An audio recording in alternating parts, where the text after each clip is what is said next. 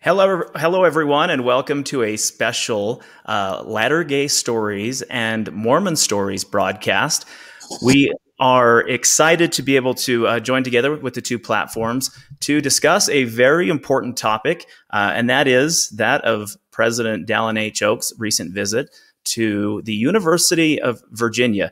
If you followed the news and the latest happenings in Mormondom, you will be familiar with his recent visit to the University of Virginia's law school, where he spoke on two different fronts. One was an earlier meeting with the lawyers at the university, potential law students at the University of Virginia, and did a little Q&A, which is part of what we will be discussing in this special live broadcast. And then a second Rotunda 2021 Joseph Smith lecture there at the University of Virginia campus. So for those of you who are joining us and seeing some fresh new faces on the Mormon Stories channel, you will also, for our Latter-day Stories audience, see some fresh new faces on this channel as well, as we're collaborating our efforts in this specific episode with the Mormon Stories audience.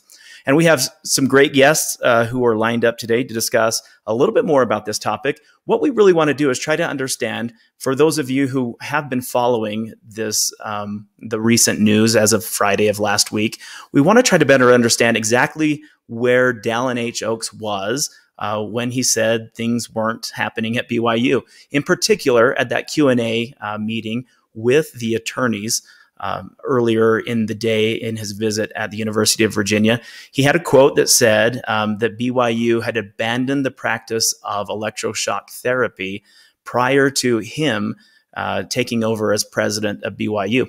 So we want to talk a little bit about that. We want to discuss the reality of the situation in the 1970s, particularly what was going on within LDS Mormondom and LGBT.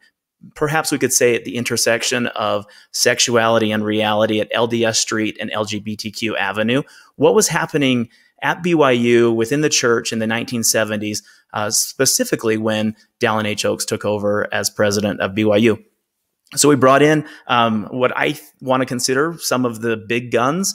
Connell O'Donovan, a LGBTQ LDS researcher, who has studied this topic, who is well-versed in what's going on in this space. So we want to discuss that with him. We also want to talk about who Dallin H. Oaks is for many people who are tuned directly into the Mormon Stories audience.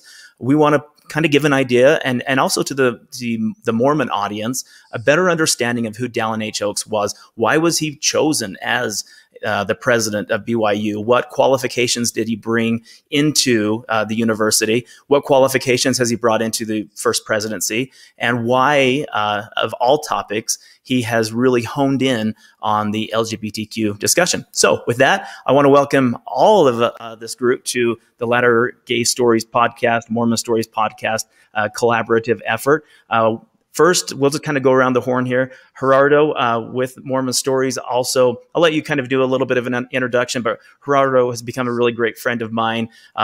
Also, another former gay Mormon, I guess, which is the former. If we're discussing conversion therapy, on record. If we're discussing conversion and reparative therapy, I guess you're not a former gay member. So we have Gerardo with us, and then also Connell O'Donovan. But Gerardo, tell the audience a little bit more about you and why we're together on this space. Yeah, I just want to be really quick. So I grew up in Mexico as a member of the church, and I knew I was gay from a very young age. And then when my parents found out that I was gay, they were referred or found about Evergreen. So I went through a conversion therapy program for about a year. David Matheson, who was one of the most recognized and known conversion therapists in Utah, was my therapist. And then I went on my mission. And after that, I went to BYU, Idaho, where I met my current husband and lost my faith in Mormonism. So I'm very passionate about this topic, about conversion therapy. One of the things that probably one of the first things that I found out that was very shocking and really pile into like my loss of faith was finding out about electroshock therapy happening at BYU. So yeah, this is a topic that I'm really interested in. As a side note, make sure we show Gerardo's shirt. This is our Latter-day Stories Love Not Musket shirt. Yep. Gerardo owns the same shirt that Elder Jeffrey R. Holland owns. And where can you get it, Kyle? You can get that on the Latter-day Stories website, lattergaystories.org, and describe it for our listeners, basically. Yeah, so this is a 1940s era Nazi Germany painting that was modified. The painting is called "Jesus Breaks the Musket," and it was painted during Nazi Germany time. Christians supporting the Jews, letting them know that even Christ would break the Nazi muskets. After Holland's recent speech at BYU, we asked for a license and allowed to print the shirt with a little bit of flair to it. So we added the rainbow color to it, and it is our Love Not Musket t-shirt that's currently always selling out. We can only reprint every now and then. So thank you. You should come model for us. That's awesome, Gerardo. Yeah, I love the t-shirt. All right. So that was a complete drive in the wrong direction, but thanks, Connell, for sitting through that. We want to welcome to the podcast as well, Connell O'Donovan. Now, Connell, I mentioned it earlier, you're a researcher and historian in all things LDS and LGBTQ, but you work for UC Santa Cruz as well and authored a number of books which have a wide amount of interest in this space. Books and articles specific to the LGBTQ LDS world, but also African American Latter-day Saints. You've also done a ton of work in LGBTQ archaeology and anthropology. So welcome to the podcasts. Tell us a little bit more about Connell, and let's go from there first. Can you hear me? Okay. We can hear you. All right. First of all, I have not written any books, so that's incorrect. Lots of articles, though. And I no longer do general LDS history at all. After the November 2015 policy, I quit doing any kind of Mormon story, history, etc., other than LGBT focused. I went on a mission to Brazil, got married, came out of the closet in '85, and then left the Mormon Church in the late '80s.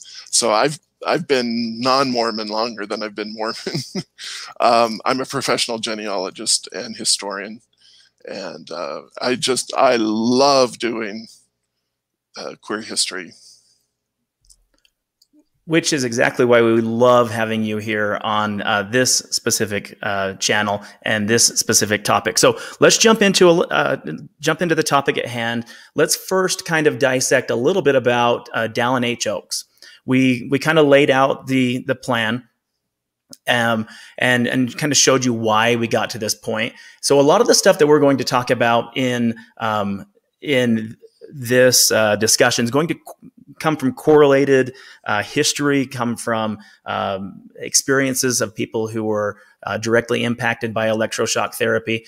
And as we just popped up that slide there a little bit, we've detailed, I know Connell has done an incredible amount of work in this space in terms of understanding the LDS Church's messaging. I too have compiled that as a closeted young gay kid growing up in Mormonism, trying to understand who and what he was.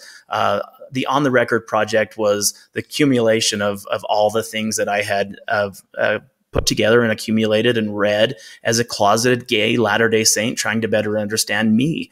And I will, with as much praise as possible, let you know how many fingerprints of Connell O'Donovan's are found within On the Record. He has done an incredible amount of work in this space, just researching and finding things. And we're going to discuss that a little further. So a lot of the things that we're going to talk about today are found in On the Record, and we will refer back to that many, many times, because it really is the church's messaging directly from their lips or their periodicals in this space in LGBTQ Mormonism. So we'll discuss a little bit about that. But before Dallin, we go further, sure. Could you show that previous slide? That's the 3 photos of me.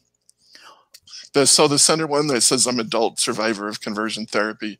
I went through hypnotherapy at the University of Utah in, I want to say, 1989. I can't remember exactly. And that was the single most devastating experience of my life, and continues to have a profound effect on my personal life, my romantic life, my sexual life. It was really, really destructive.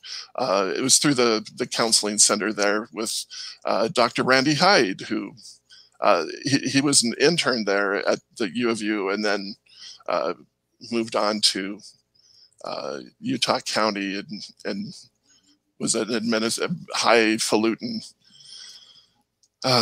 mental health administrator there in Utah County, and he did that on my back. You know, he got his credentials by torturing me. So I hope you're proud, Randy. And I just want to go back to that first picture in the slide. Who is that guy? That's me trying to be butch. I lived in Santa Cruz, California for 20 years, and that's actually Christmas morning. One day I went right at sunrise and had some photos taken. Well, and we thank you, Connell, for sharing that portion of that experience. And I think that's probably why a topic like conversion therapy and electroshock therapy is having this type of a discussion is so necessary, because it really shows the real lived and real world experience of how religious organizations, and in this discussion, particularly Mormonism, impacted the very real lives of men and women who were impacted by this topic. Yeah. Yesterday, we had this discussion about Oaks. On Mormon Stories, we did a 4-hour deep dive into Oaks's visit to the University of Virginia. And maybe, Gerardo, you want to just take us through just a 2 or 3 minute recap of what we discussed yesterday to bring those who are just following in on today's broadcast up to speed as to what we discussed and kind of how we unpacked yesterday's second portion of Oaks's roundtable lecture at the University of Virginia? Yeah.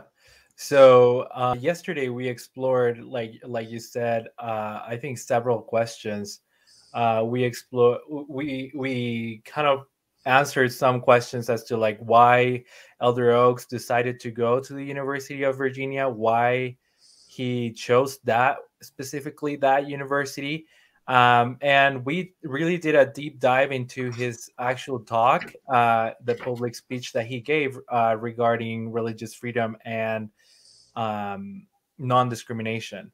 And you know, there's been a lot of talk about his talk and his speech. I've seen people from both sides. Some people like Gianna Reese saying like there was nothing new about this speech, and some even LGBT people who I've seen were really surprised and even maybe happy that Elder Oaks was in some way reversing course into like what he has said in the past, what he has done in the past. So I think we all gave really good insight, our own insights into what we thought about Elder Oaks, what his intentions were. It was really good to have 2 law students who are also queer, who gave their inputs. And then we also had Joe Baxter, who is currently an attorney who is in the lawsuit that is challenging the exemptions that allow schools like BYU to discriminate against LGBT students. So it was a really good conversation. All right. The thing I wanted to also just kind of discuss, just for kind of what I brought up earlier as we started this episode, who is this Dallin H. Oaks? For those and I know if you have spent time in Mormonism, the name Dallin H. Oaks is super familiar. But I wanted to give a little bit of a background as to who he was, what he did, why he got to where he was at. He was a 25-year-old lawyer who graduated with a degree from the University of Chicago School of Law. So a really young, bright, intelligent young man who clerked after his graduation for the U.S. Supreme Court Justice Earl Warren. He spent most of his time in Chicago up into he ended up becoming a professor at the University of Chicago just a few years after his graduation. I think it was only like 3 years after his graduation from the University of Chicago. And then in 1968, it was an interesting newfound piece of information that I didn't really realize, but he became the founding member of the editorial board of Dialogue, a journal of Mormon thought, which I thought was super interesting that I didn't know that portion of President Oaks. He was a typical Latter-day Saint with a lot of callings, I would say normal callings within Mormonism. He was an Elders Quorum president, served in stake callings. He was a stake missionary, and then also eventually an advisor to the Quorum of the 12, and then an apostle. But he, during the time of his opportunities where he would advise the Quorum of the 12 and work directly with members of the church, he became good and fast friends with people like Ernest Wilkinson, Marky Peterson, Spencer Kimball, LeGrand Richards. And ironically, he would eventually replace one of those apostles as they passed away and a vacancy became available in the Quorum of the 12. But in 1971, President Oaks became the president of BYU at the resignation of Ernest Wilkinson. He served as president of BYU until 1980, and then in 70, until 1980. But in 1979 to 1984, this was another little tidbit that I didn't know about President Oaks, is he did serve as the chairman of the board for PBS, the public broadcasting system. And then eventually after that service and service within a Utah State Supreme Court, as a Utah State Supreme Court justice, he eventually became an apostle in 1984. He left being a Supreme Court justice from the state of Utah to go into the apostleship. One thing that I think is interesting, if you want a little tidbit of Mormon history, currently the president of the Church of Jesus Christ of Latter-day Saints is Russell M. Nelson. At the death, upon the death of Marky Peterson and LeGrand Richards, 2 apostles were called. But because Dallin H. Oaks was a member of the Utah State Supreme Court, he hadn't yet put away all of his obligations with the Supreme Court. So Russell M. Nelson was called first and sustained first. So that's why he is currently the president of the church. And then a couple months later, Dallin H. Oaks was he was called but not set apart. So he took a position behind President Nelson. Had Dallin H. Oaks not been a member of the Supreme Court, Utah Supreme Court, he likely would be the current prophet of the church today, ahead of Russell M. Nelson. Just thought that was an interesting tidbit. So, gentlemen, is there anything that we left out that you knew about Elder Oaks, or maybe some interesting stories that that you're familiar with, or did I leave anything else out? I did just wanted to point out that every historian or researcher that I've seen, I read, I'll give you an example, like Greg Prince, and even papers from BYU that discuss the intersection of LGBTQ LGBTQ rights and religious freedom. They are always mentioning Dallin H. Oaks as being part of the architect of how the church was going to respond to, to the social changes that were happening, that were more accepting towards homosexuals.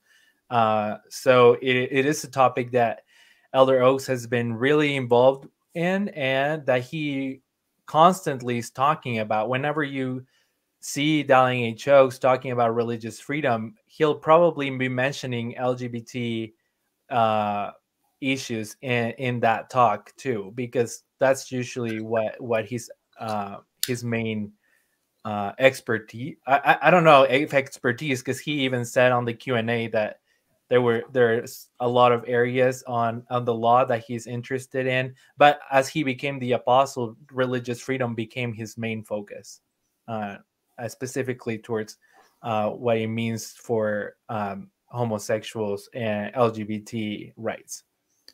Yeah, and I think the important part of this discussion today is that we are going to dissect not only the messages of Oaks throughout this time, but I also want to really lay out a good historical or chronological pathway, so we can understand the dates and the times and how each person kind of filled in, and then also where he was serving in a particular point, whether it's ecumenical or within the public service as he was belaying or relaying some of these messages. So let's start with the University of Virginia Law School.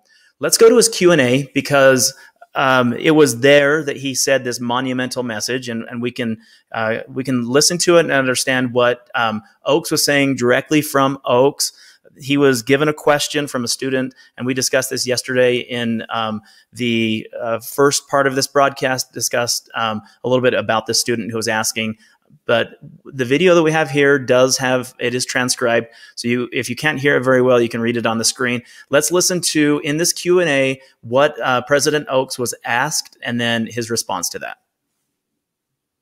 And what have you done to address some of the things that you've done in the past, including the things that you said, and overseeing the enforcement of electroshock and vomiting aversion therapy for LGBT students at BYU? Let me say about electroshock treatments at BYU. When I became president of BYU, that had been discontinued earlier, and it never went on under my administration. Put that to one side. And what have you? All right, Connell, initial reactions.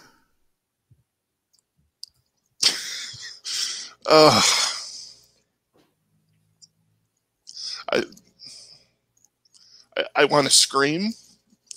I'm a nonviolent person, but it makes me want to slug him, honestly. He knew, I know he knew what was going on. And even if he didn't know, as the president of the university at that time, literally the buck stops at him, and he should take responsibility for that. But to not do that, to take this, all these horrific things that were done to queer students on campus, and then to say that didn't happen under my administration. By the time I got there, it was gone. That just compounds the horror of it all, and it just makes me so angry. I can barely speak. I think so many in this audience will understand exactly what you're talking about, and those same emotions and feelings. Before we jump into kind of dissecting this, let's talk just for a second about the optics of this whole situation. We have a member of the First Presidency of the Church of Jesus Christ of Latter-day Saints, the next in line as prophet president of the church, who is in this Q&A. So first, maybe the question is, obviously this whole experience in messaging is terrible optics for the church. Maybe let's just discuss on kind of a roundtable. Is this a problem for the Church of Jesus Christ of Latter-day Saints to send out people like Dallin H. Oaks unscripted and have them off the cuff make these messages? And does that impact Mormonism for better or for worse? I want to just kind of unpack this and see, was this a smart move for Elder Oaks? Is this a good move for Mormonism to have their leaders in these Q&A type sessions? Gerardo, Connell, what do you think? Historically speaking, whenever they've had these unscripted moments, they've generally shot themselves in the foot. I've seen it over and over and over again, with Hinckley, with Richard G. Scott. various Mormon leaders who, when they're not carefully scripted, when they don't have the teleprompter telling them exactly what to say, and they're just going off the cuff, they often say these things that are untrue, honestly, and then they get caught later, and then, you know, the church spokesperson has no comment or whatever. You know, they quickly try to bury it. You know, yeah, that's my input. Gerardo, what do you think?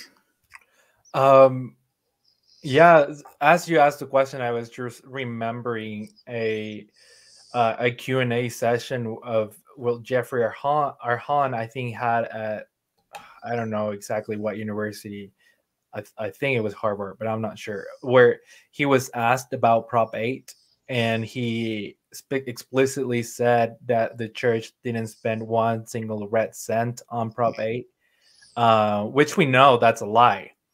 What I listened to that as a missionary when I was on my mission, and I didn't know a lot about it, but I kind of just went with it. I think it was harder to prove that the church, you know, because financial dealings in the church are not transparent.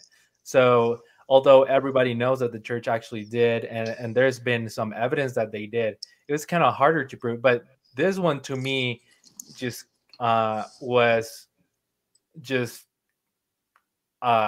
I don't know, just like different from all the other ones, because this one is really easy. You can just easily go to Wikipedia and just find just really easily find the dates where electroshock therapy was done at BYU, and we have to thank a lot of that research to Connell.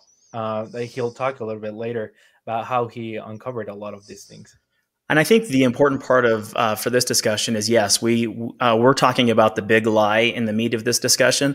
The second part of what Oaks talked about in this Q&A, I think, is equally problematic, and that's where he and I don't know that we have a clip of it. We talked about it at length in yesterday's Mormon Stories episode, but where he, and not even essentially, he just blatantly come out and said, in terms of messaging, I say one thing to the Mormons and I say another thing in public. And that's just who I am, and that's my responsibility as a member of the First Presidency or as a leader in the Church of Jesus Christ of Latter-day Saints, which I think is super problematic when it comes to trying to better understand topics just like LGBTQ Mormonism.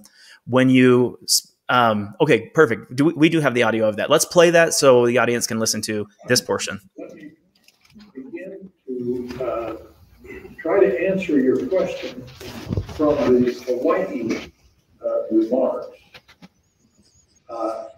Bear in mind that my audience there was an audience of Latter-day Saints. I have responsibilities when I teach people who follow Latter-day Saint doctrine than I have when I speak as a representative of the church on what positions the church ought to take in society as a whole. And so I think the correct answer to your question, the accurate answer to your question is, number one, I understand better the situation of the church in relating to society now than I did then. Partly by working on a lecture that I'll give tonight. I refer you to that lecture for part of the answer to your question.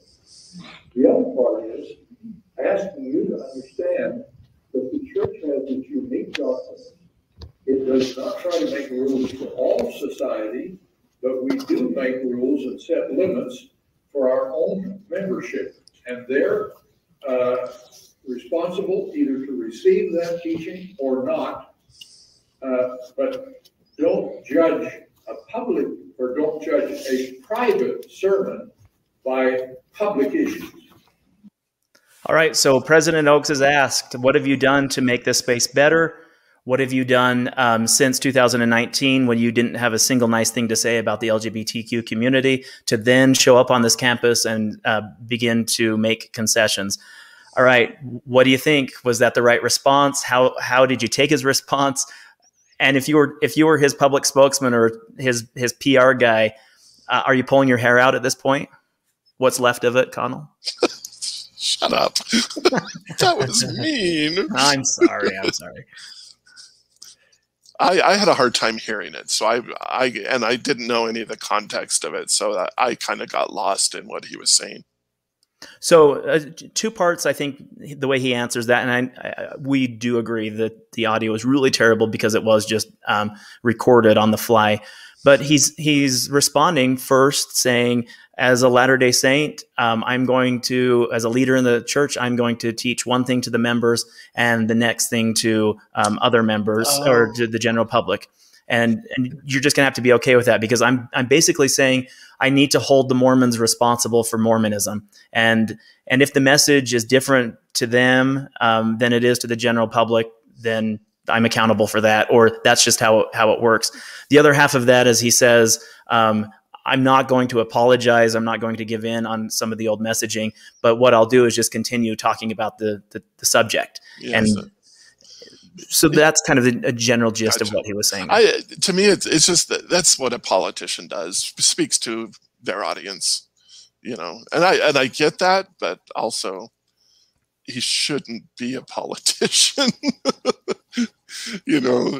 If you're going to say that you're, speaking for God or whatever, or just that you have some sort of moral authority, your message should be consistent. Yeah, I understand that. So let's discuss. I mean, what does the church benefit? What does this topic, or how does this topic benefit when a message is being hidden or contorted based on the audience? Do we really get to the heart of Mormonism? Do we get to the heart of this message? Do we get to the heart of advocacy and better understanding if the message is being twisted so much? I think I can speak a little bit about this. I have been pretty open about growing up. While growing up, my dad had pretty high positions in leadership in the church. He's currently a bishop, and he used to be in stake presidency. But something that he really taught me was that probably one of the most important missions for the church, and that has always stayed with me, is to protect the good name of the church. And that's why they hold disciplinary councils, and that's why they excommunicate people, and that's why they sometimes have to hide things that are not super good. I think in his mind, that's how he justifies the church not being fully transparent, because that's the number one goal, is to protect the good name of the church. And it's explicitly written on the handbooks for bishops and stake presidents now that those are out and easily accessible to the public. But Elder Oaks' statement just speaks to this, they're trying to portray an image to the outside public about a happy, good family, that go to church on Sundays, they come onto Christ website, that are teaching you how to be like Jesus, closer to Jesus. And then this messaging that is harder to take, especially for the newer generations or people like us who have experienced the trauma of this messaging, they want to keep that indoors, behind closed doors, and just reserved for the members that can take it, or like even Elder Oaks says, they even can reject it, but we have to say it to our members. Yeah, let's listen to this again. We have another more leaked audio from a separate meeting when Oaks was presented with a very similar situation. And I really want to try to understand, is this just how backdoor Mormonism works? Is this how our church leaders function when you go into a private meeting and discuss things that you're not going to discuss publicly? And even if that discussion contradicts each other, let's play a second clip. This was leaked audio that came out of a youth fireside in 2017 in Kansas. Similar mode, similar tone. I just kind of want to get your reactions to this as well.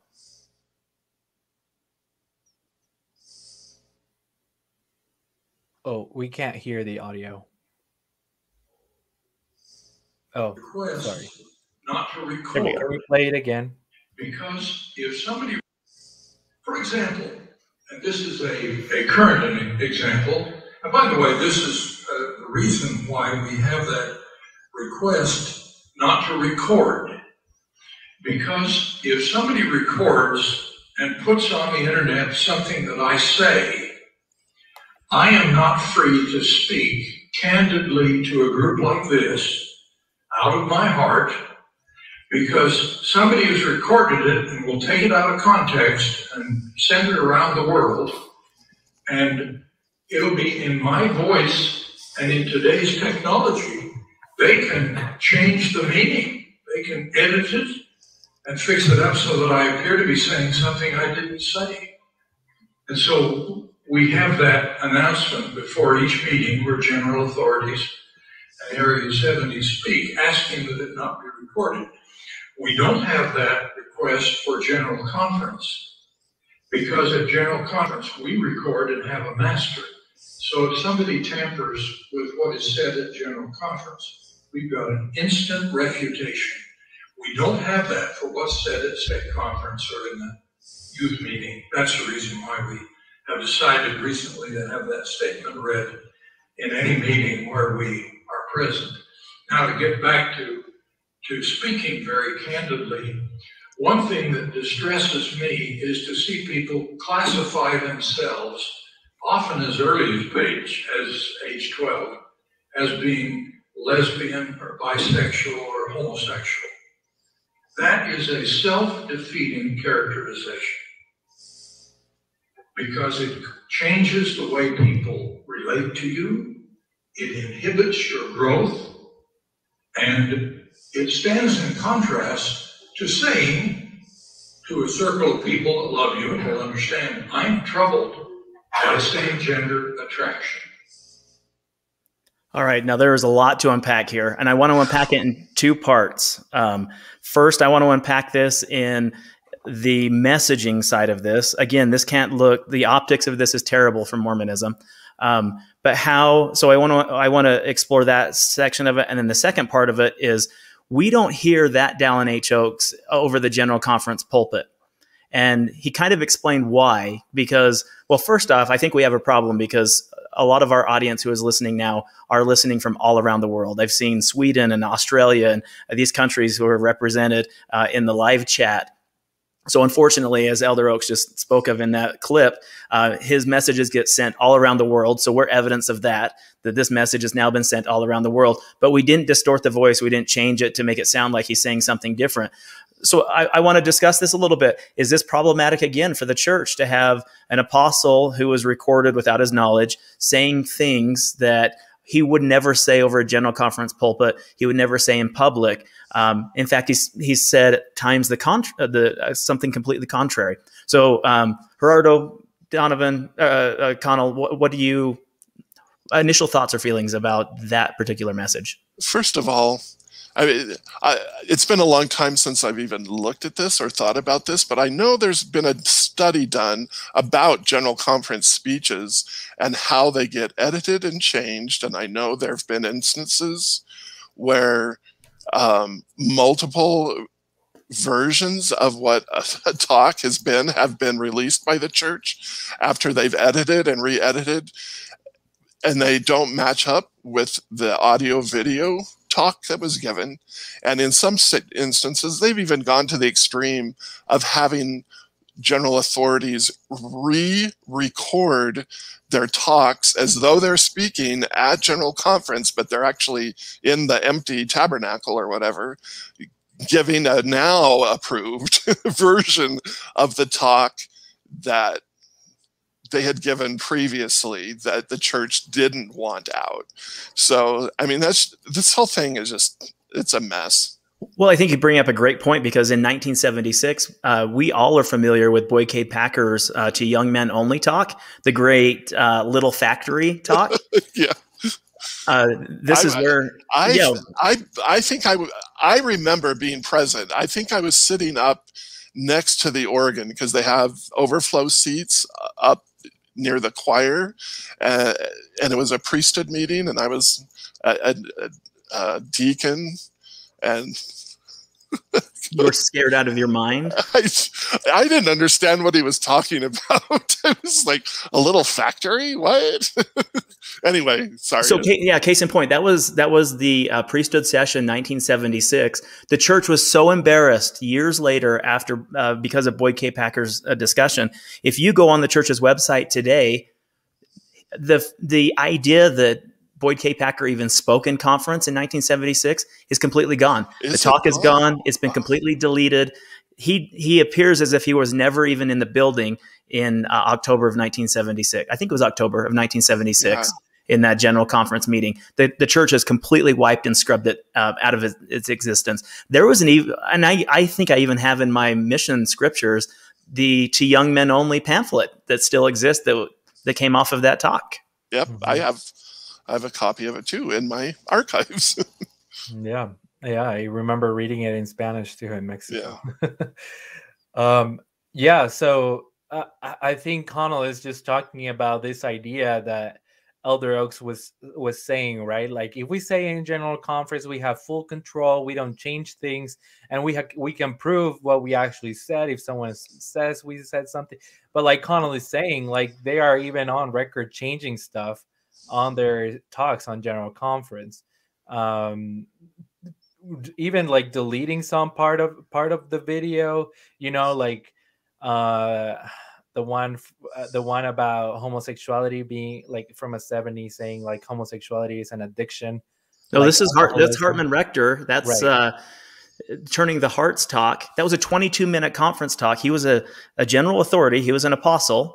22-minute conference talk that's been whittled down to 11 minutes. A 7.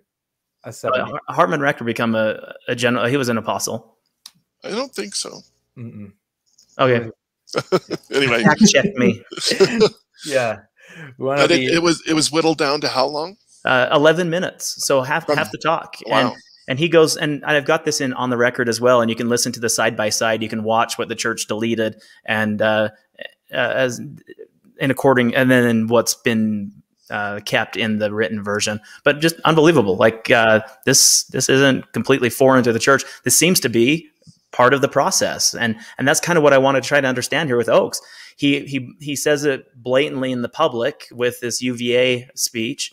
But then we have leaked audio of him doing the same thing, except he then gives examples of the harsh rhetoric that he's going to tell people in private. And I think that's where this becomes so problematic in the topic of LGBTQ Mormonism is you're telling these stake and ward leaders something that seems so harsh and difficult for them to marry or merge with the general conference speech. Most of the excommunications, the punishments that come through Mormonism or from Mormonism to people of our community, to the LGBTQ community, is happening at the stake and the ward level. So when you have a general authority, the next in line prophet who's visiting and giving these types of messages, I think it becomes problematic because that is the way those bishops and stake presidents are going to handle their ward and stake disciplinary councils, because they heard it from a general authority who visited. And I think that's super problematic for Mormonism, because the official stance of the church is different. And you would never get Elder Oaks saying, don't ever come out, don't mire yourself in a label like being gay directly from a pulpit. And maybe even further, not just an Elder Oaks, but what about a President Nelson or someone else in the church? I think that just becomes problematic. I don't know. Any other comments, thoughts on just that secret messaging? My only thought, just to end with this, but I think the main reason why it's super interesting to me that he mentions the non-recording thing in the middle of his response to the question about identifying as LGBT. So he started giving the answer, and then if you listen to the whole audio, which you can find on the record, you'll see that he starts answering the question, and he starts realizing he's starting to get a little bit harsh on the rhetoric. And so he decides to stop give his message about not being recorded and saying like, please don't record this. And then he goes ahead and talks about like using labels is wrong. And what just something interesting is that what he's saying there directly contradicts what the church says on its website right now on same-sex attraction, the new website that they have up, that says that people, members of the church, can identify as LGBT without repercussion. Can I can I just add one quick thing, Kyle? Yeah, go ahead. This is John. So I think it's really important to contrast his explanation for why they shouldn't take too seriously what he said at BYU Hawaii with what he says in the public. He's basically saying we speak one way to our members and another way publicly. When you combine with that his admission that he doesn't want things privately recorded, it seems like what he's really saying is we want to be able to speak very candidly, privately to our membership in ways that would be perceived as very disturbing to the general public. And so don't record our private conversations because they're embarrassing and disturbing to us. And then know that when we speak publicly, you won't be hearing what we actually tell members behind closed doors. And so the combination of the clip of him acknowledging that he speaks differently privately than he does publicly, with the clip of him saying, don't record this privately, it pretty much shows that they don't want it leaked out publicly what is said behind closed doors, because it's embarrassing to the church. It's clear that when they speak to the public, they're trying to manage their brand, manage their image, minimize negative repercussions for what they in fact actually teach privately.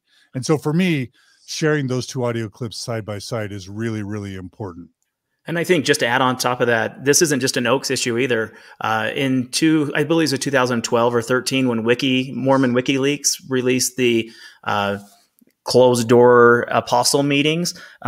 President Ballard was caught in that discussion talking about this very topic, LGBTQ discussions. And he said, there's a reason why we use the word same-sex attracted instead of same-gender attraction. He's like, clearly we know the difference between the two, but to our membership, the word same-sex sounds more derogatory. And when we want to make this topic sound more disgusting, wasn't his word, but I think he says repulsive. Repulsive. We're going to use the phrase same-sex attracted because we've made that correlation that's more evil and disgusting. So I agree with that. I think that this isn't just a optics problem, but this is part of the system of the way this organization is working and laying this out.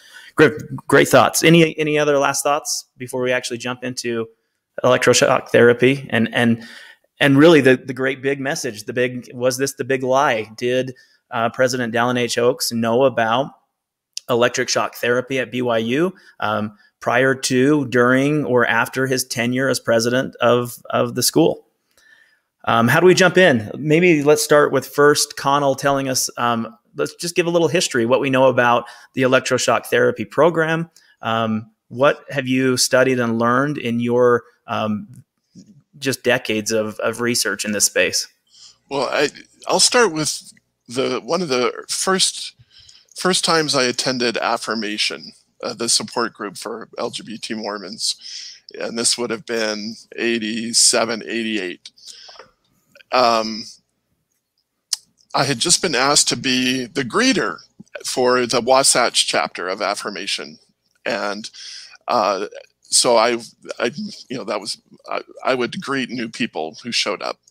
And I remember a young man, he was older than me, but I was in my early 20s. So he's late 20s, early 30s, named David, who showed up at meetings, and he would always sit in the back of the meeting. He wouldn't really talk to anybody.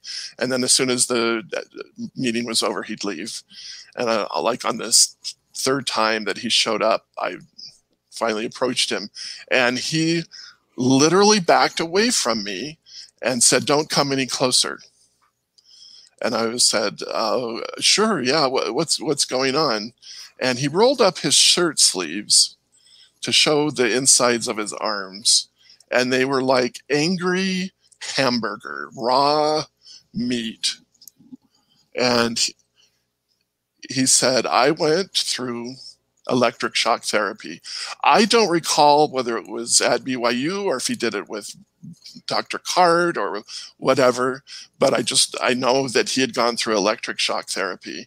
And as part of that, he had control over how strong the electric shock was to himself. And he had just ripped up his arms with it. Like I said, it looked like just raw hamburger. And it had been years since he had been through this, and he could not physically touch another human being because of this. He could not be around them. It was so traumatic for him. And I just remember thinking, well, I won't say this on the air, but holy caramba, this is disgusting. So I was really interested in the topic, mainly inspired by the trauma that he had gone through. And then also because of my own hypnotherapy that I had gone through. So I started, and there were rumors that this study had been done at BYU with Max Ford McBride. And I was working at the University of Utah at the time in the admissions office. I was the secretary to the director of admissions. And as part of the admissions, we get, long story, forget that. I went to the library, and because I knew it was a dissertation, and as part of accreditation as a university, you have to make all your PhD dissertations publicly available for intellectual discussions amongst all scholars. When you fail to provide those dissertations, you lose your accreditation. So I go to Marriott Library, and there's an index, and there in the index, there it is.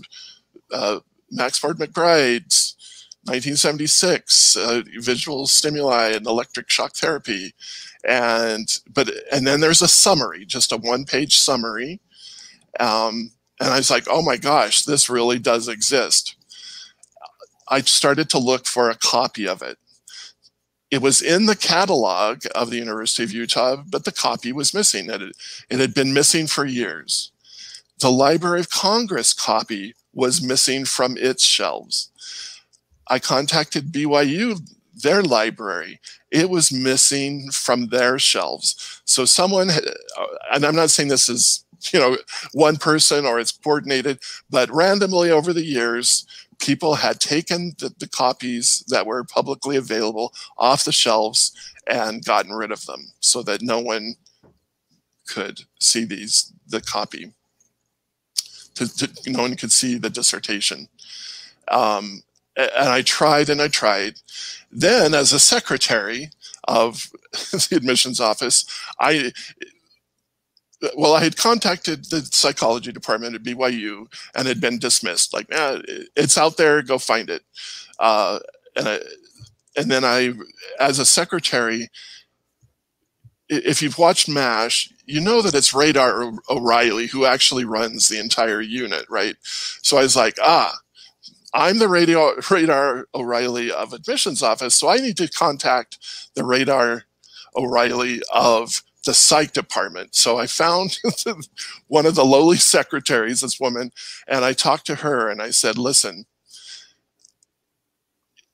you need to provide me with a copy of this dissertation as soon as possible. I'm going to give you 3 months. If I don't have a copy of it in 3 months, I'm going to take it to a lawyer, and we're going to start examining your accreditation as a university for not providing this dissertation. And she said, you will have it as soon as I can get a copy. And within 3 weeks, she had sent me a Xerox copy of this dissertation by Max Ford McBride from August of '76. All right, let's talk a little bit about that, because for so many who are probably watching or listening, this is brand new news. Who this Max Ford? What do we know about Max Ford McBride? Hey, Kyle, can I just add one thing? I just want to really establish, this is kind of ham-fisted. President Dallin H. Oaks was president of BYU from 1971 to 1980. Okay, I just want to really make sure everyone understands that those are the years. Right. So basically throughout the 70s. And if you just kind of do the math, this dissertation was published in 1976, which means that it would have been approved and run during the time that Dallin H. Oaks was president. I just want to explicitly answer and emphasize that everybody is asking. I don't think we've made that very clear. So Oaks 71 to 80, dissertation 1976, smack dab in the middle of Dallin H. Oaks' administration. Okay, keep going. So yeah, I just want, before we have the ability to read a little bit of the introduction of this dissertation, but what do we know about Max Ford McBride? He goes by Ford. What do we know about Ford McBride? I don't know. Well, that was easy. Sorry, I don't. I actually, it seems like in the back of my memory, I believe he lives in Provo currently and is still a psychologist. But let's go to the study description. Do you want me to talk through it, Kyle, or do you want to do that? Yeah. Go ahead and talk through that. Only because I prepared these slides, you may not know exactly what was prepared. So this is so for those who are listening. The title page of the dissertation says effect of visual stimuli in electric aversion therapy, a dissertation presented to the Department of Psychology at Brigham Young University in partial fulfillment of the requirements for the degree of Doctor of Philosophy by Max Ford McBride, August 1976. And then if we read the abstract of... Can I interject here really quick? So that's a very convoluted academic way of saying we're going to use pornography to see how that affects electric shock therapy when we do this, so that these gay men are going to watch straight porn and we'll make them feel good. There'll be some euphoric stuff going on. And then when they are looking at male nudes, they are going to be shocked, so that they associate the shock with male nude bodies. But I just wanted to clarify that that's what that means. Yeah, you just did a great job of explaining aversion therapy, which is where you give a negative sort of punishment so that the people can associate the negative punishment with whatever the stimulus is. It's a way to try and it's basically, it comes out of Skinner and Pavlov behavioral psychology, basically looked at rats and pigeons and dogs and tried to figure out how to train rats and pigeons and dogs to do desired behavior. And so once Pavlov and Skinner kind of helped develop these techniques within the field of psychology, psychologists in the 50s, 60s, and 70s said, hey, let's just apply these types of techniques to humans. And that is the spirit of these studies. And so if you actually read the abstract, this is going to be slightly repetitive of what you just said, Connell. But the description or the abstract of the study says 2 experimental groups of 7 subjects each received behavior therapy for male homosexuality, which incorporated aversive conditioning and assertion training. So the aversive conditioning part is the shock therapy. The intent of the study was to determine whether use of nude male and female pictures are a necessary requisite for successful treatment. Indices of change included subjective rating of male and female slides used in treatment, plethysmographic impact measured by penile volume change to a standard set of male and female slides not used in treatment, and a self-report questionnaire that measured sexual orientation. And if we actually, we have a video that kind of explains, but really quickly, before we go to the video, I'll just read a couple more things from the study, just so that we can understand kind of scientifically what they're doing. So according to experimental group assigned, they rated either nude or clothed female and male pictures on a scale from 1 to 10. A rating of 1 signified sexual repulsion, 5 signified sexual neutrality, and 9 high sexual attraction. So they basically show nude photos, male and female, to the participants, and they rate their level of attraction to the photos. This is on campus. Yeah, where pornography is not allowed.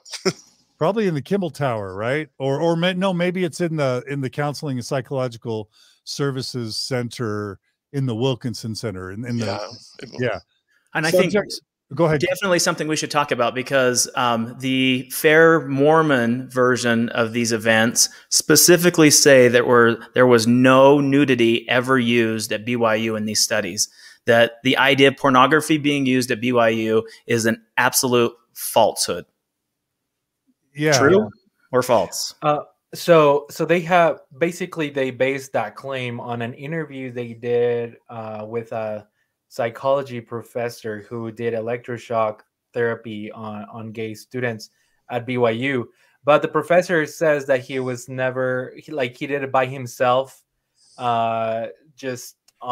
He recruited students.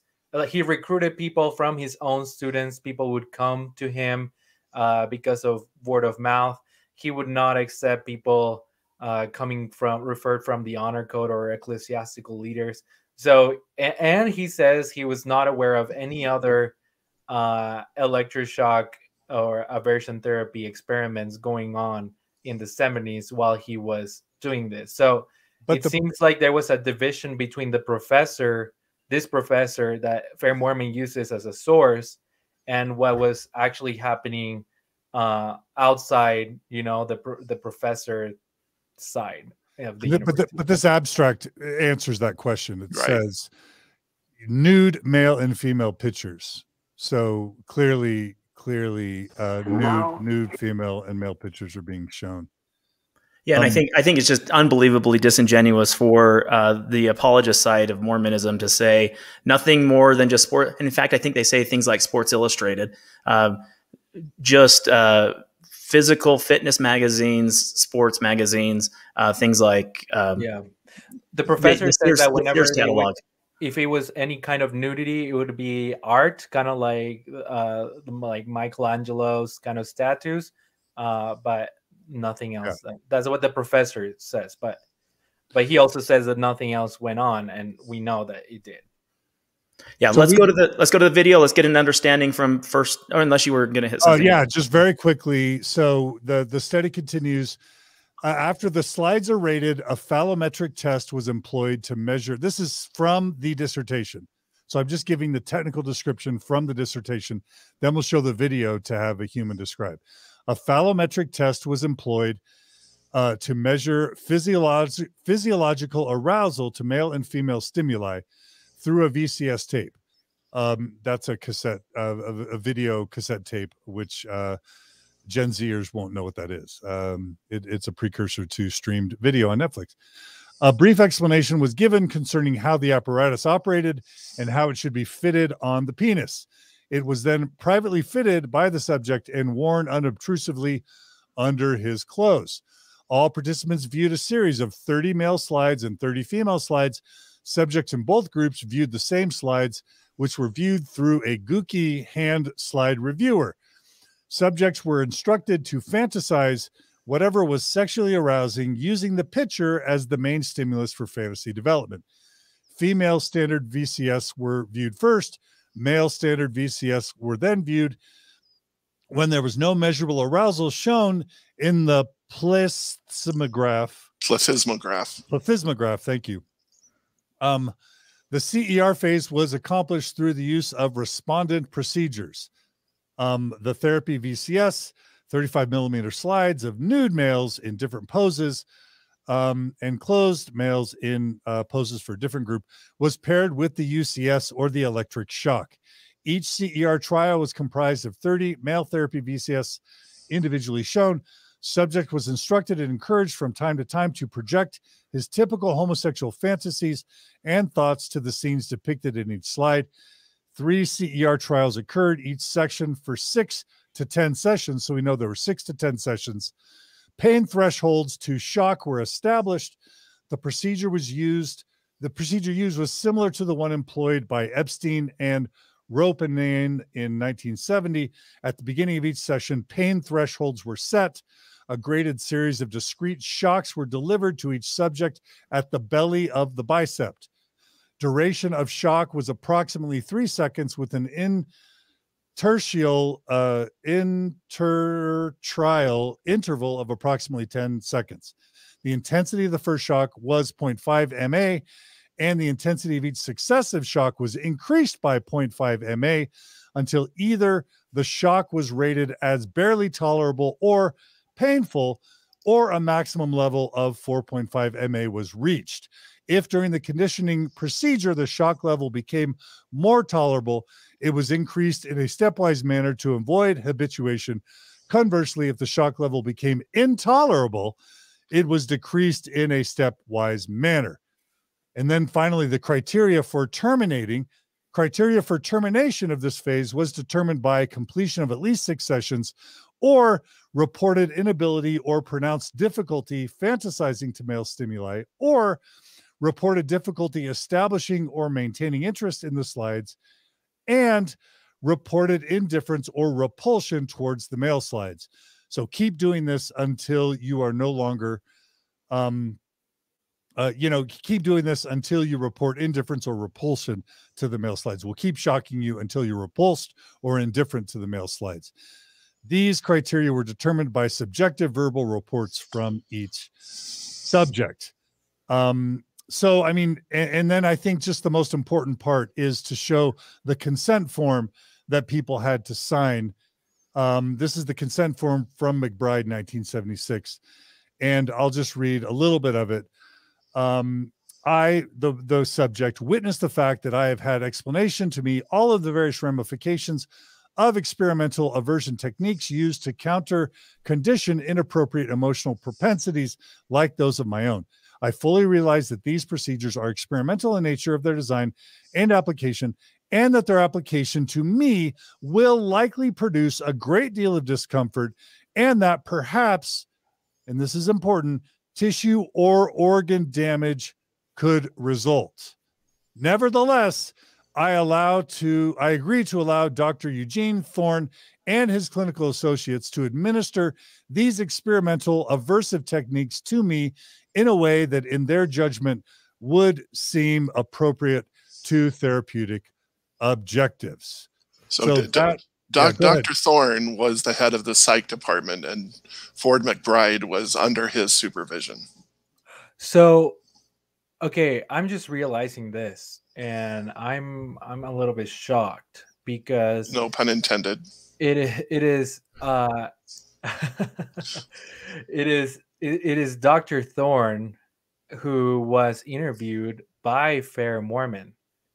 And Dr. Thorne, I was just barely listening to that interview, and Dr. Thorne and the person the person from Fair Mormon asking Dr. Thorne, he asks him several questions. He asks, "Do you use pornographic or nudity?" And I already said what Dr. Thorne said. And he says, "Did you place this electroshock therapy in the genitals of your subjects?" And I'm gonna confirm this just really quick, but I'm pretty sure it's Dr. Thorne who says, "No, that would be outrageous. that's not the exact word he uses, but he says that would be crazy. Right. We would put it on their arms, on their legs, but never on their genitals. So Gerardo, the plethysmograph is a cuff that went over their penis that would measure erections. That's what this is talked about. The electric shock did go just to the bicep. Okay. It was not. They did not shock the genitals of that makes sense subjects. And Gerardo, just to your point, here is the signatures of committee approval, and Dr. Eugene Thorne is the committee chair of this study, and he is right there on, his signature's right there. I just want to point out dates again. In terms of this discussion, President Oaks said when he took over BYU in 1971, this has already been dismissed, abandoned, disassembled. It did not exist. We have the McBride study from 1976 with the receipts, with the signatures of members who were at BYU at the same time President Oaks was president. Yeah. Yep. All right. Do you guys want to play the video now? You need to return to the consent form. There was still there was one last little piece that. Yeah. Okay. It was just about the pornography that.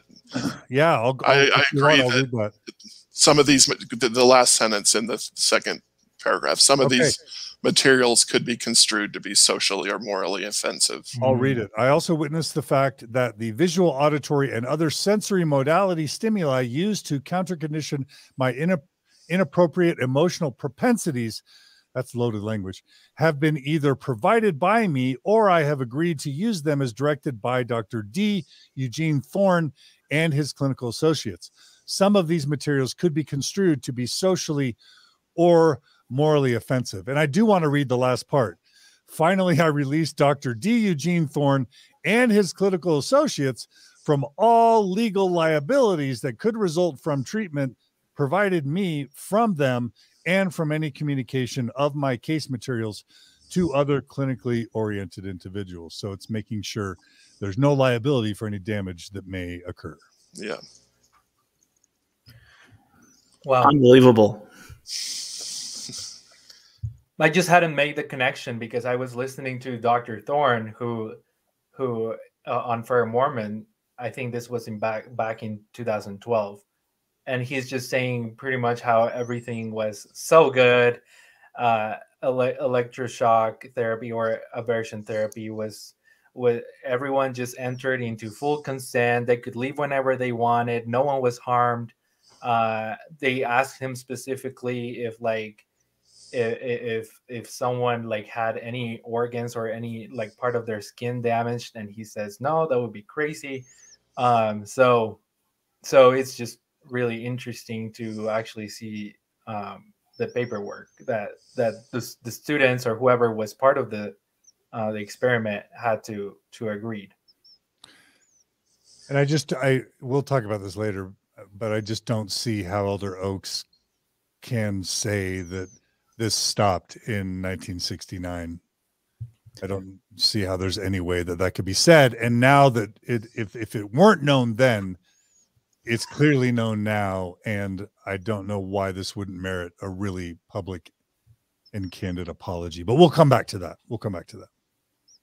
Yeah, let's listen to the first-hand account because I think this really explains in a very concise and precise way of the way this program rolled out, and not only how the electroshock treatment worked, but the receipts, the location, the times, how this all unfolded, and then we'll discuss that after this little clip. And this video comes from Latter Gay Stories YouTube channel. So thank you, Kyle, for helping make all this available. Yeah, and it originally was produced in 1996 under the title of Legacies, and it interviews a handful of men who had experiences or understanding of the shock treatment that was happening, the electroshock therapies that was happening specifically at BYU.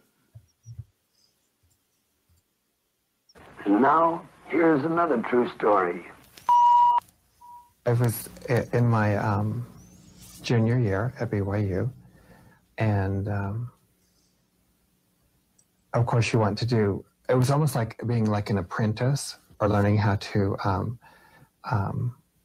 treat patients. And one of the things that we could do, and we could volunteer for it, was to do the electroshock therapy for people who wanted to change their sexual orientation. And at the time, of course, I knew that I was gay. I had experiences and everything, and I had no desire myself to change my orientation. However, I thought it was really interesting that there were people who did. And I was very closeted at the time, even though I did have a lover at the time. I was really closeted. And so we did the therapy, as we referred to it, then in the basement of the Smith Family Living Center on the BYU campus. A lot of times, like, BYU security would catch people like in compromising positions or whatever, and they had the choice of either being kicked out of school and their families called and informed about what they had done, or they could undergo this therapy. And so we had quite a few people who were going through it. And then there were other people who felt like so much guilt over their sexuality, or had been promised that if they underwent this therapy, that they'd be able to marry and have children, and they would just be turned away. Of course, they had to have the desire to change. Therefore, if the therapy failed, then it was always their fault because they didn't have enough desire to change. But anyway, they would come in, usually 3 times a week. I would be behind a glassed one-way mirror, quite a large mirror. I'd be sitting behind there, and they would be on the other side of that, and they had the choice. They could look at pornographic magazines, or we would show videos up on the wall, and we would tape electrodes to their groin, and about 3 or 4 inches down from that on their thigh. Then we would also tape up on their chest. And we taped somewhere else too. I think it was up close to the armpits. And then we had another machine that would monitor their breathing and their heart rate. And what we would do is we would let them look at this stuff, and when and if they were looking at homosexual pornographic material, we would wait until we could tell a difference in their heart rate. We had a dial that we turned, and that would determine the amount of current that would go into the shock. And if they were a new patient, then the current would be very low. And we would wait until we saw that they were getting aroused, and then we would push a button, and the voltage would go into the wire. And from the reaction that I saw them, and also the muscle spasms that went on, I'm sure that it was painful. And then after we did that, then we would the movies would automatically switch over, and we would show a man and a woman having sex, and we would play very soothing music in the background to try and get the mind to relate to that. When we got into the higher voltage with the people who had been doing it longer, you could see burn marks on the skin, and quite often they would also throw up during the therapy. I mean, this is just speculation, but most of the students there at BYU had never seen any pornography. After undergoing that kind of pain over a period of a couple of months, anybody would admit that they had completely changed. What they did was they kept records for as long as the people were at BYU. And then after they left BYU, there was no records kept to see what kind of success rate they had had. And so, and the statistics from just the BYU, I mean, these people were lying. They were desperate to get their degree and to get out of that situation. They had been blackmailed into that situation in the first place. We did have some people who became completely asexual after undergoing the therapy. But no, we never changed anyone from gay to straight. This is the way it must happen. This is the way it... Connell, your many opportunities to interview people in this space who experienced electroshock therapy, how familiar is that account with those of the experiences that you were able to document?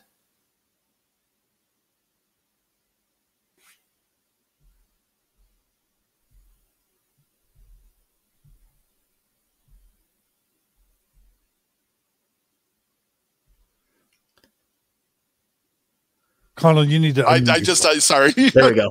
Okay.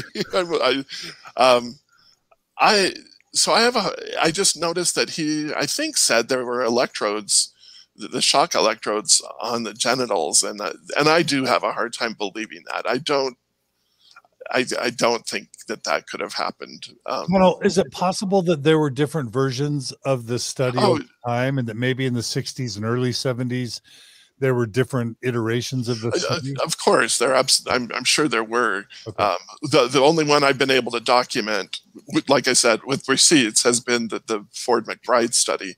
And this doesn't even sound like it was a study that Ray was participating in. This was just run-of-the-mill therapy that they were doing with whatever student happened to come in.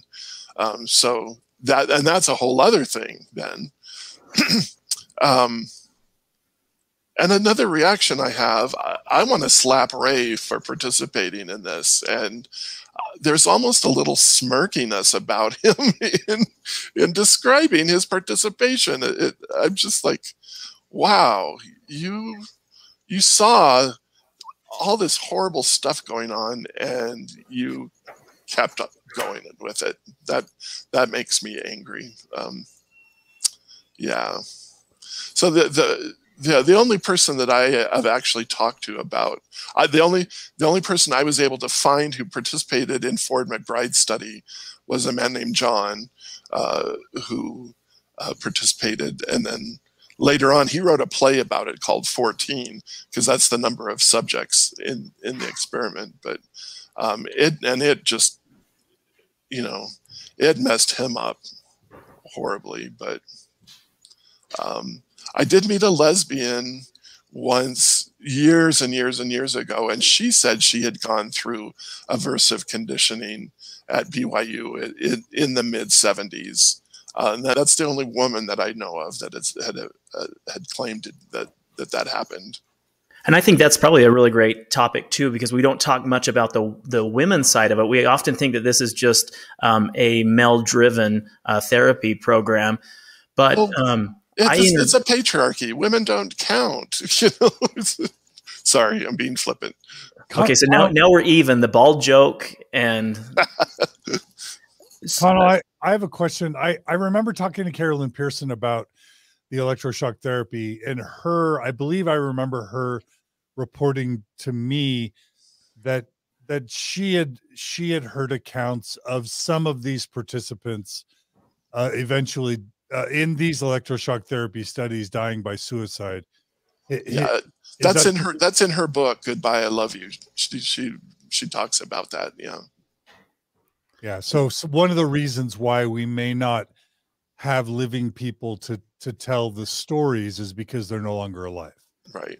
Well, yeah, and behind the scenes, Connell and I have discussed this, the advent of affirmation, which he opened this episode with.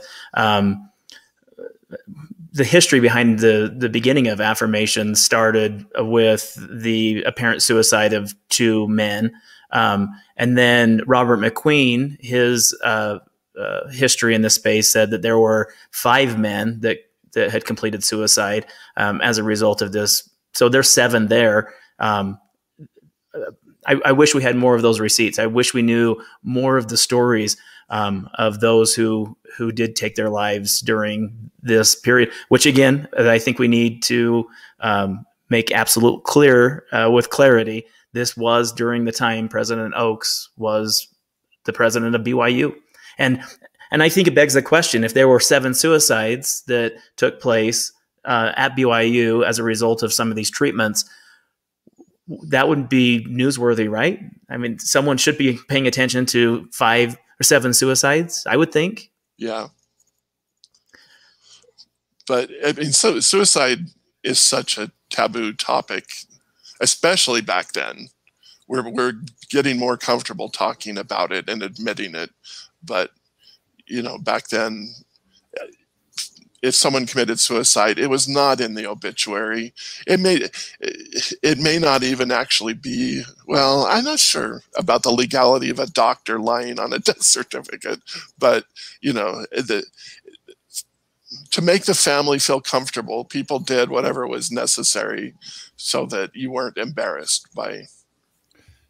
And I think that is a good point, because I discussed this with the president of Affirmation, Nathan Kitchen, yesterday, and he brought up a really great point about the visibility of these names. This topic was so taboo, and there was such a level of ostracism around this topic that few people even used their real names in discussing a lot of their experiences. I mean, that's maybe a testament to where we're at today.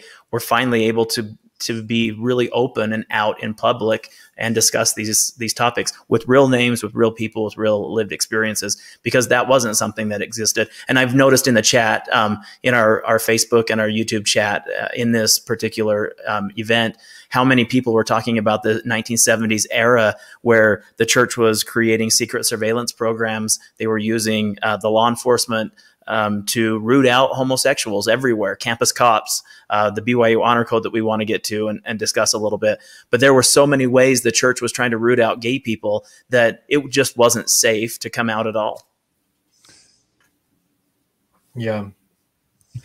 And the way the church was also talking about the subject publicly, and well, at least at BYU and sometimes in general conference, you know, I think it is hard, you know, because something that Dr. Eugene Thorne talks about on the podcast is that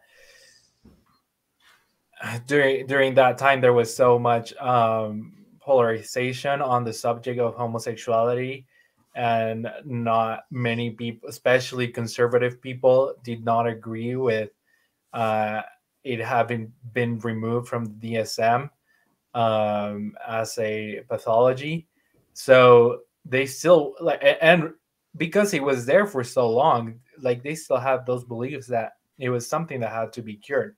But there is a question that, like, if it's the Lord's University, guided by someone who was going to be an apostle, and why was this not seen, you know, like and known and prevented? I think it's a great point.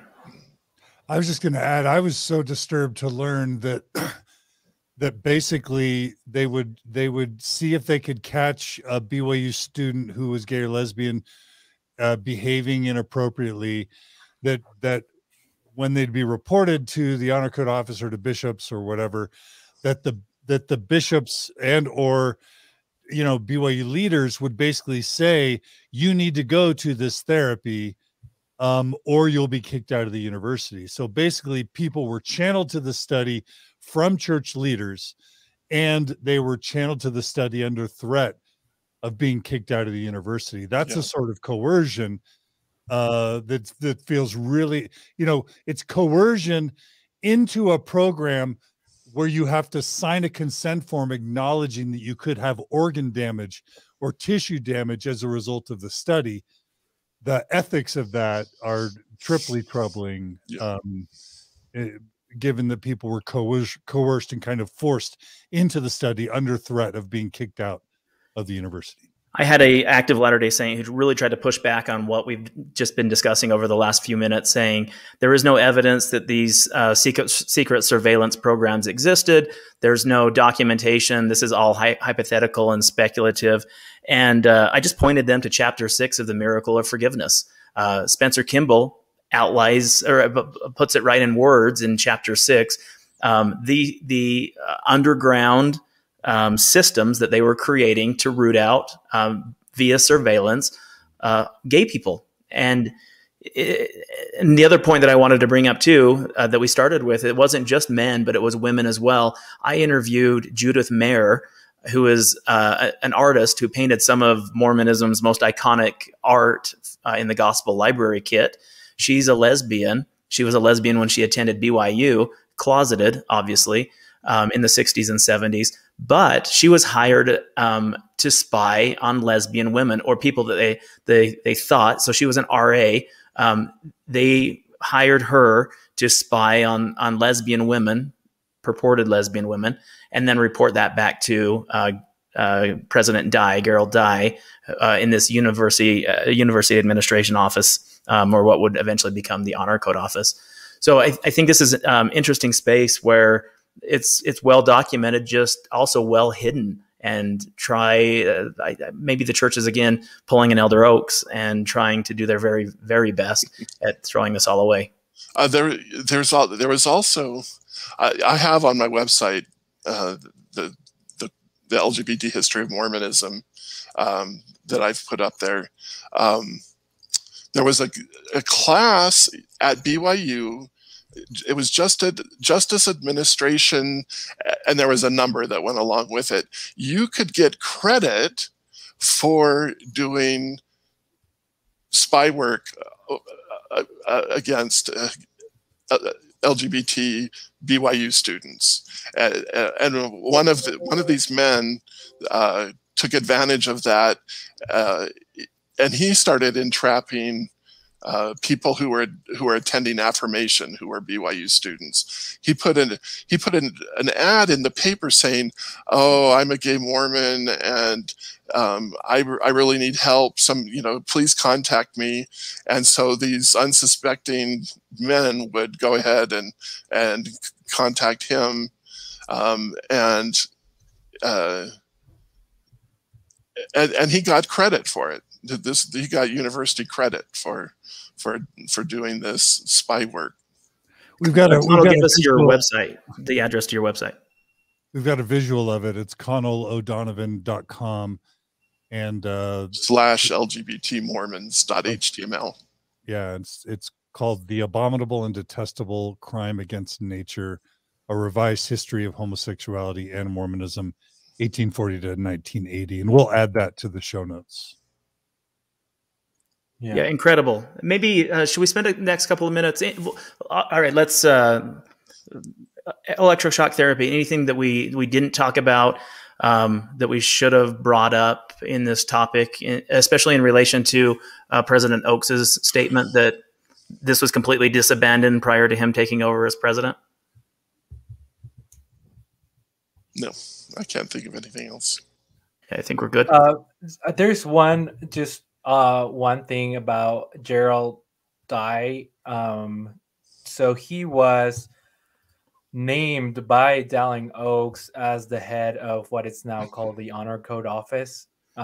He was called back then the University Standards Office, and he was the head of it from 1971 to 1980, put in place by Elder Oaks. And then when Elder Oaks stopped being the president of the university, he stopped being head of it.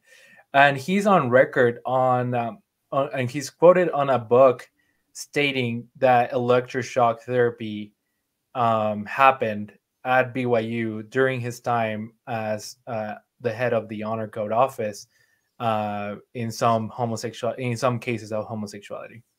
I just wanted to bring that up. Let's talk a little bit about the players at the table. We haven't talked much about Robert Card, who has been disaffectionately known as the Shock Father, who had a wild history at BYU. And then some of the other psychologists that also played a part in pushing the narrative. I'm not saying the electroshock therapy portion of this, but the narrative behind change therapy or mixed orientation marriages, or the Spencer Kimball method of bloody knuckles, calloused knees, bruised forehead methods of solving homosexuality within Mormonism. So we have Dr. Robert Card, Dr. Alan Bergen, Dr. Lindsay Curtis. We've talked about Dr. Thorne, Victor L. Brown, who is the presiding bishop. Dean Bird is another name we haven't discussed much. what do we know about these gentlemen? What insights can you add, Connell, to some of those names within this space? So I focused mainly up to 1980 on my queer history of Mormonism. So I don't know much about what happened later. And then as far as Dr. Alan Bergen, who was at BYU, I have since befriended him. He had a gay son who died, who had been an email friend of mine, and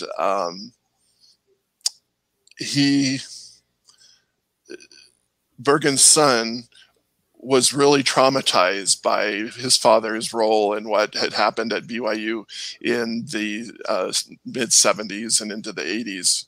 And since his son's death, Alan Bergen has made a complete turnabout and has formally apologized for his role in anything that he's done to hurt the LGBT community. And he is fully supportive of us now. And I just want to acknowledge that, and he's getting older now and is having health issues. But I was so grateful to get to meet with him. I held a lot of anger against him for many years. So it was good to let go of that and know that he had come around and is woke, as we say. So I just wanted to put that out there. I think that's important because the Bergen family has a lot of history in this space. And Alan was quite influential. He left Columbia University to work at BYU, and not specific to the LGBTQ issues, but they were the events of the time. And then surrounding Dean Bird, Robert Card, Curtis Brown, I mean, all of these big names that were championing or heralding this new method of conversion or aversion therapies. It was easy to get caught up in that. And it was on the Latter Gay Stories podcast through our podcast that Alan Bergen made that official apology. And it was one of the most touching things I had read in this space, because for so many queer Latter-day Saints, they only want an apology. They are looking for the church to become accountable for the treatments, the electric shock therapies, the aversion therapies, the therapies that happen in stake and bishop's offices and stake president's offices over those tables in those personal interviews. So many are just looking for an apology, and then moving from those spaces into better understanding. But the Bergen apology, I think, was fantastic, and you can read that if you haven't read that yet. It's also on the record, and it's just beautiful and kind, and it's the approach that more Latter-day Saint leaders need to take in this topic. So I thank you, Connell. Not in specifically speaking on behalf of the Bergen family, but I think they would appreciate that message there that you gave. I think that was sweet. And I keep thinking what Oaks could have done, the power that he had to do something really positive when he was asked that question. And he could have said, stuff went on. I'm embarrassed. I'm ashamed of it. Or even if he really honestly didn't know that it was happening during his administration, still to apologize and say, I don't know that it did. I don't think it did. If it did, I'm really sorry. That I've come a long way. The church has come a long way. It could have been a really super powerful moment of healing and growth and progress, but it just that we have to have this damn podcast here to talk about him lying about it. It's really aggravating. And I think that's exactly why we're having this discussion. And it's the problem. We had an Oaks who gave, in my opinion, kind of a conciliatory speech. He was able to rally around that message that you just talked about, Connell, maybe laying down our weapons of war and some of these battles that are not worth winning or fighting, and coalescing behind a common message that there are real people behind this topic. And I thought his University of Virginia speech had the ability to do that, because there were some really decent conciliatory messages in there. There were other things that I, as a gay person, wasn't in love with either, but that I suppose is the politics of the message. But then when the leaked audio comes out and you listen to what he was talking about before this speech, I think that's what makes this episode so damning. And I couldn't agree more. What a lost opportunity for Mormonism. What a lost opportunity for President Oaks, who has the stain of these electroshock therapies on his hands as president of BYU, to not look at that and say, wow, we have a tough history in this space, and we have done so much better. We haven't done good enough. I mean, there's a variety of apologies that could have taken place, but it was a missed opportunity. It was a terrible way of rolling that out. Thoughts, John or Gerardo? I completely agree with you, Kyle. I think it's just it instead of helping or even just being neutral, it adds to the hurt and the the damage that the church has done in many people like us in our lives. Like I went through conversion therapy. Connell did as well, and just that the fact that the church doesn't want to recognize, or the church doesn't want to recognize its error, that Elder Oaks had the chance to give an apology, or like even Connell said, just admit that he didn't know about it, say that he didn't know about it, just take a different position. He just decides to be defensive about it, say that he didn't have anything to do with it, or like that it didn't even happen when we know it did. And so it just adds to the hurt of many of us. And I was just trying to pull that up as you were speaking, because I wanted to get, and I wanted to let the audience hear what he said, because we know the leaked audio, and media outlets all over. I just got a notification today that a newspaper in LA just picked it up as well. But I just wanted to read what the church spokesman said, because Oaks didn't address it completely. This is after the Tribune reached out to the church and asked for a comment, because for the article they were going to write. Did you post this on your Facebook page, Kyle? Yeah, I did, and I just found it here. Oaks. So this is Doug Anderson, church public spokesman. Oaks says, Oaks declines to comment on the discrepancy between his memory and the research.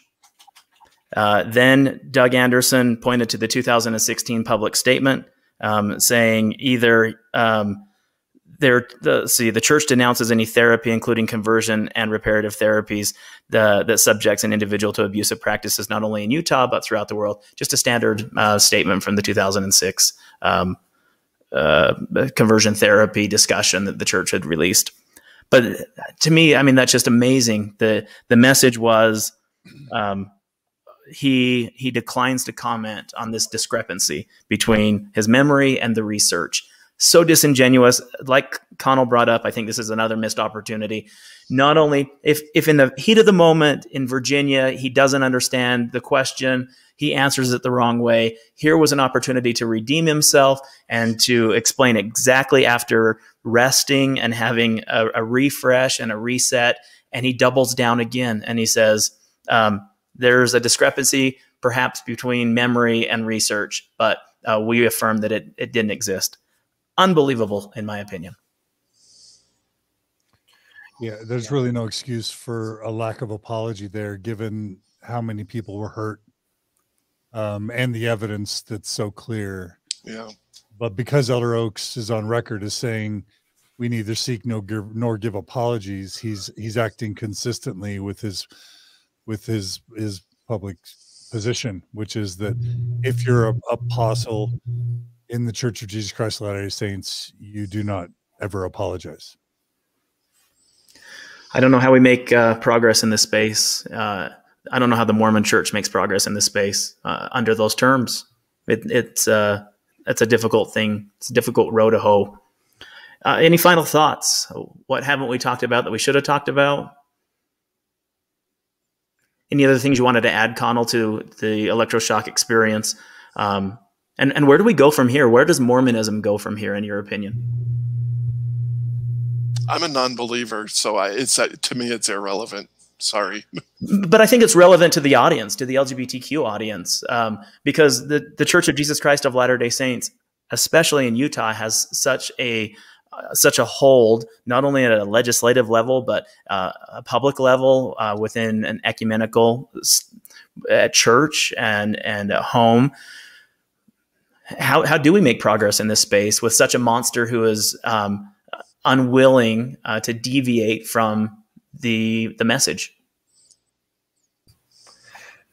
I think it's hard because as you were talking right now, Kyle, it just reminds me that there might be LGBTQ youth in the audience who are listening to us, who are still trying to figure out where they stand in their beliefs with the church.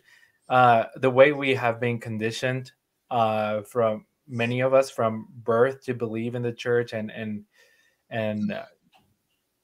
our families taking us to church and teaching us what the church teaches. Those are really hard things to deprogram ourselves and detach ourselves from the way we've been conditioned to think about ourselves, about our identity.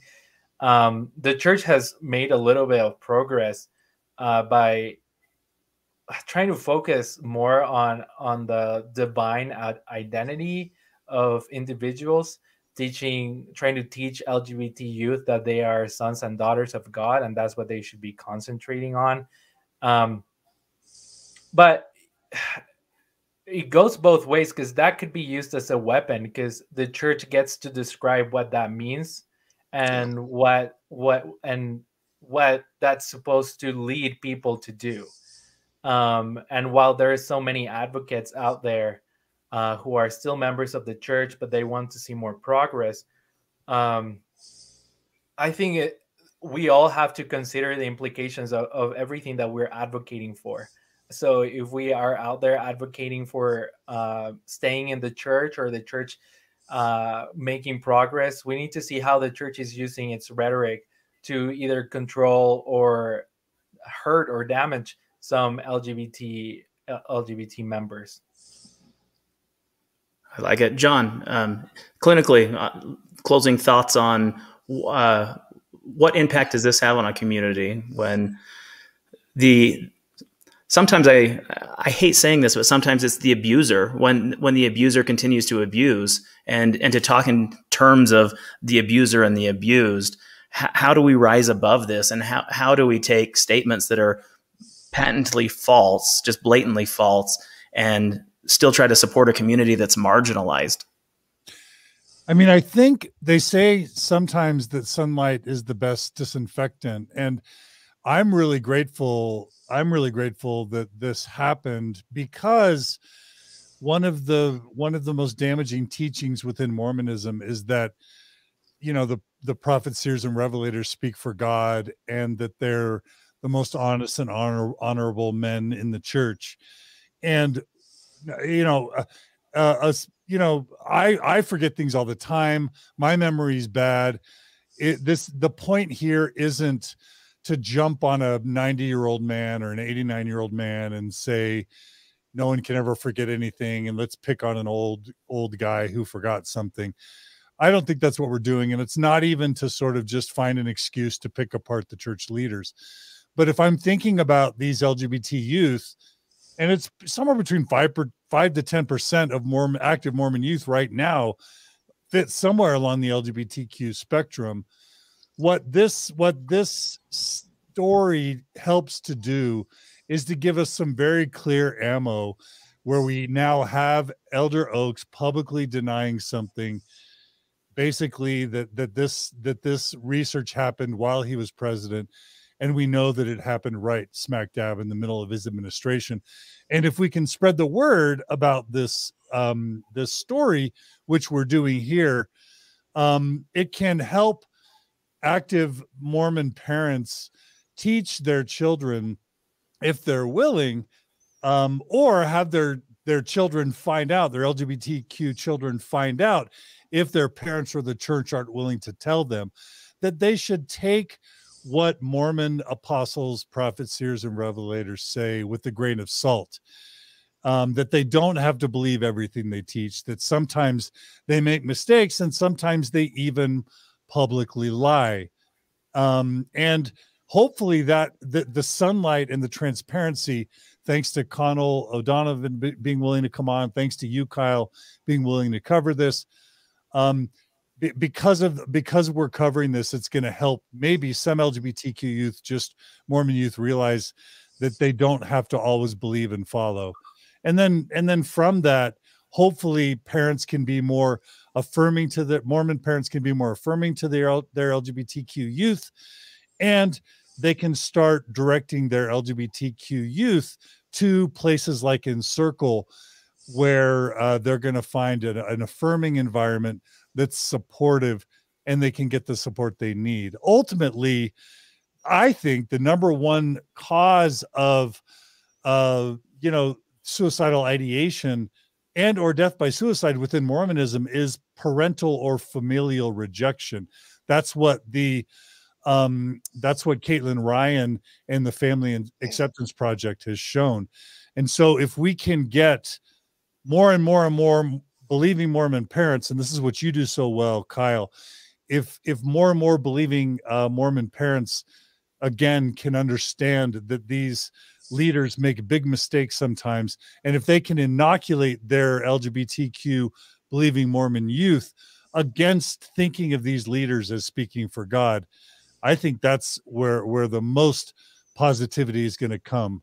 Mormon parents believing and embracing and celebrating their LGBTQ youth, and all Mormon believers learning to downgrade the teachings of Mormon prophets, seers, and revelators from the word of God to the opinions of men that sometimes are just not true, factually untrue. Well, I think that is the great divide that's happened in this space, is we have went from a culture of believing exactly what you just talked about, of policy and pulpit, to people and personal revelation. And as we focus more on the person and the real lived experiences of the LGBTQ community, that's where we start seeing the progress. And I think very bluntly, that's also where we start seeing the disaffection, where a parent can look at their gay son or daughter and say, he or she or they are none of the things that the prophets and apostles told us about these people in this particular topic.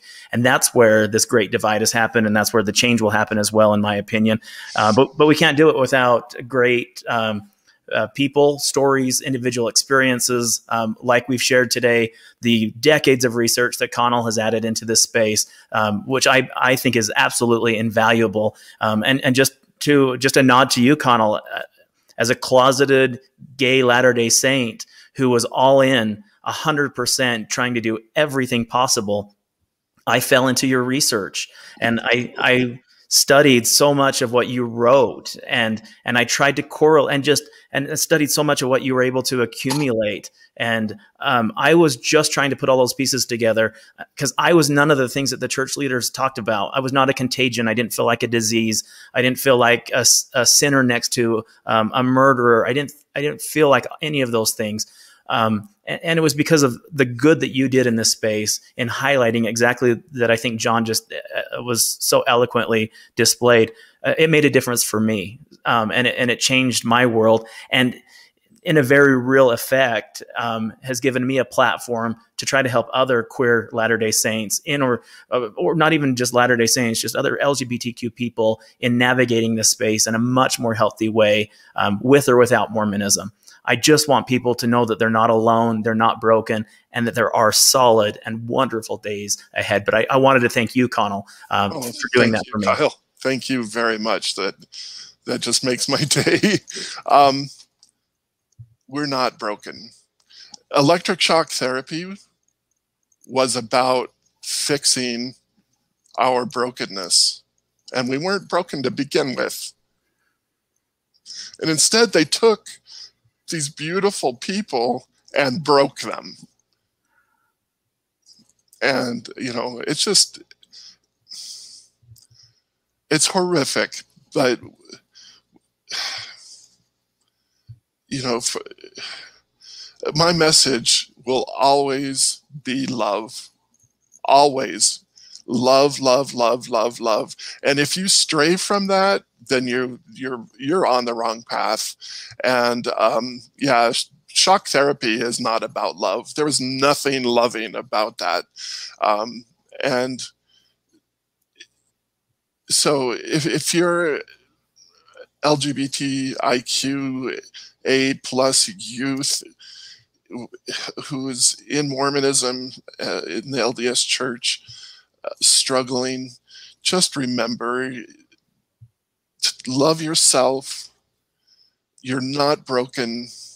There's nothing wrong with you. There's the church is broken by promoting these messages of our brokenness. That just proves that the church itself is broken. And so don't give up. I'm here for the long haul. The LGBTQ community was worth the investment. And I think just the smiling faces, the happy experiences, and the progress they make are evidences of everything that you just spoke of. So thank you, Connell. Thank you, Gerardo and John, for your great work in this space. And we can't do it without you, the listeners and supporters of podcasts like Mormon Stories and Latter-day Stories. We absolutely run off of your spirit, your strength, your dedication to lifting the marginalized, but also to make informed decisions based on informed consent. And as John talked about, bringing so much of this out into the sunlight. And I know for both podcasts, on behalf of Latter-day Stories and Mormon Stories, we appreciate all of the individual support, both financial and physical and emotional support that goes into producing episodes like this and content like this that helps us to bring to pass that very message that Connell talked about, that especially within queer spaces, that there is no brokenness, in particular to the individual LGBTQ person. So thank you. And John, maybe we'll just end this by how can our Latter-day Stories listeners and those who are catching this on Mormon Stories support the Mormon Stories podcast and some of the efforts that you're doing? I'm happy for this episode just to echo your thanks to Connell O'Donovan. Connell, I've referenced your research over the years, and it has, we would not be where we are without you. Whenever we do anything these days, we stand on the shoulders of giants, and you're one of maybe nowadays amongst the younger populations, your name isn't maybe as well known. It's certainly not as well known as it should be, and I'm just really grateful that I along with Kyle and Gerardo were able to play a small part of alerting the younger generations to your monumental work. And we will be including links in our show notes so that people can become more familiar with your groundbreaking work and hopefully give you some of the attention and the credit that you deserve for what you've given us all. So thank you, Connell. Thank you, John. I appreciate that. I should note, I do not have control over that website any longer. I lost the password to it 10 years ago. I have not been able to update it. Some of the links are broken, so I apologize for that. I wish I could figure out a way to migrate it to a different server and make sure that it was once again complete and working fully. But do you have control of the domain name, Connell? Yes. Yeah, I do pay for that. I could help you do that. Okay. Someday if you wanted that. I could help. Yes. I just wanted to end on a note from the Bergen family. Marion, which is Alan Bergen's wife, just jumped into the chat. Thank you. You're doing great work. And she thanks us for the kind words for Alan Bergen. And again, I just wanted to give another plug for On the Record, because that's where Alan Bergen posted that apology concerning his time from spent at BYU. It's just profound, and in my opinion, just one of the most beautiful things I've read in terms of an apology in this space. So thank you again to the Bergen family. Thanks to the audience. We've had a robust audience throughout this whole few hours of this event. We thank you for your participation. We thank you for the comments that you've made. We paid attention to these as we kind of went through the discussion and tried to answer a lot of those questions. But let's continue to have a discussion about this. Share episodes like this. Share this particular episode. I think it's super important within the realm of Mormonism. Those who are seriously trying to better understand the details of this space. We absolutely know for a fact that during President Oaks's time as president of BYU, electroshock therapy not only existed, but in its own right was thriving. And we have that evidence. And it's just unfortunate that there was a missed opportunity for the Church of Jesus Christ of Latter-day Saints to clean that slate the best they could, follow that repentance process, and allow greater light to shine into these spaces. Gentlemen, again, thank you for your participation. Again, thank you to those who have participated in this chat, and continue to follow content like this on the Mormon Stories site, which we thank for this opportunity to do a collaboration with, and with Latter Gay Stories as well. We each have YouTube, Facebook pages, and audio podcast channels that you can find more content just like this. But again, thank you to each of you for participating, and we'll look forward to another Latter Gay and Mormon Story episode in the future. Thanks, everybody.